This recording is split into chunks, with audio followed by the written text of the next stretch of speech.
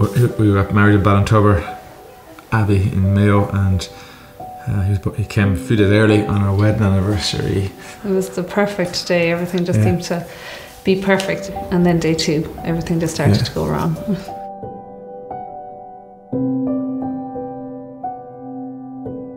I don't know what she did at the time, but it turned out she was checking his sugars. Her face was just gone pale. This is a panic. So she said, this baby has to go to intensive care. So 2 days before Christmas, she came and she told us that they'd have to send us to Temple Street. He was taken, that was very hard, and he was taken in the incubator and just taken away from us, and we weren't actually allowed to go with him. And when they closed the door, I'll never forget that. I just thought, things are bad here, like he's really, really sick. I suppose it was very hard to watch in terms of he was in a cot, but every half hour or every hour, depending on the severity of his sugars, they had to prick his heel and squeeze loads of blood into it. That was every hour, so every hour for 24 hours for how many For 4 or 5 weeks, or 4 or 5 months, yeah. Kind of made a pact that we, after a while, that, sorry now I'm just thinking of it, that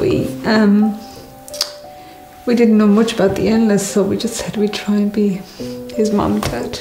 We just said we're going to stop going in and asking about the illness. They look after that and we just try and... emotionally support him. Yeah. And they said, look, we have to go to England for the scan. You know, it was a fairly extensive surgery, and they have to open the stomach. The pancreas is quite small, and then they'd have to, you know, remove 95% of it. And then that morning, what do you say? No. Come on now, give us one more time. No. Give us one more big one. We got a miracle. There you go. Good smile again. He sat down and without batting an eyelid, he said, would you believe? We only had to remove 3%. I said, what? And we just burst into tears at him. Precious moment, isn't it? I got my baby to myself. And I got my baby to myself. I just remember one special day he did. It was the first time we could hold him ourselves without anything. It was a massive, actually, it was a massive day for him, for us. Yes, you are. Imagine bringing him outside, how do you do that? Oh, I love you. When we came out of hospital for a long time, after a few months, even that detachment, like Temple Street was home for us, wasn't it? Words can't describe really how grateful I am to them